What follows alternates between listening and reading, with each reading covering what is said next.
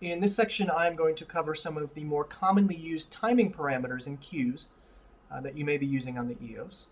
The first I want to look at is assigning a split time, and that is accomplished using the keypad. So I want to split my queue number 2 into separate up fade and down fade times, and the way I would do this is I select the queue that I want to work with, Q2, time, and the first thing I'm specifying is my up fade time, and maybe I want the lights that are fading up to happen rather quickly in 2 seconds.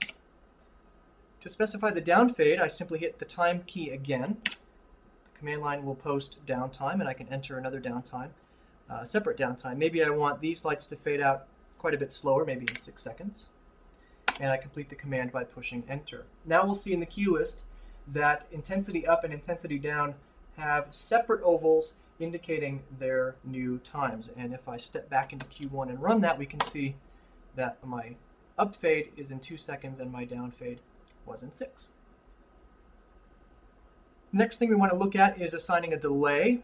Now a delay might be useful if a stage manager has multiple calls to make and lumps lighting in with a general go, but lighting really needs to wait so that you're following the go, but the console can then hang on for a second or two. To assign a delay, it's a very similar command. I can say Q2, delay is the key right next to time, so I hit delay and I can specify a time in seconds.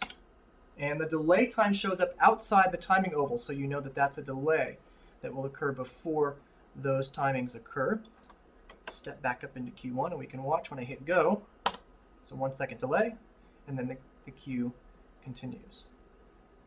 There may be a time when you need to finesse the timing of a queue even more, and we can use rate to do that. To assign a rate to this queue, I can select the queue number. Rate is a soft key on the EOS, so I hit rate.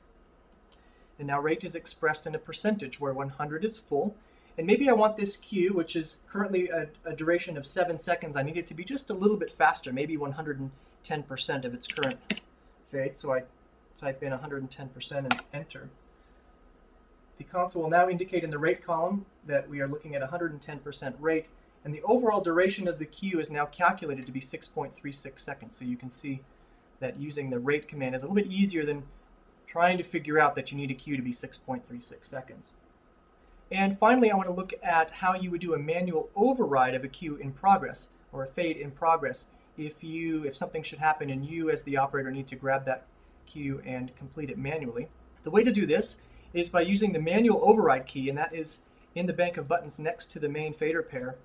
And to access this command, I push and hold manual override, and then I push the load button of the fader where the queue is happening.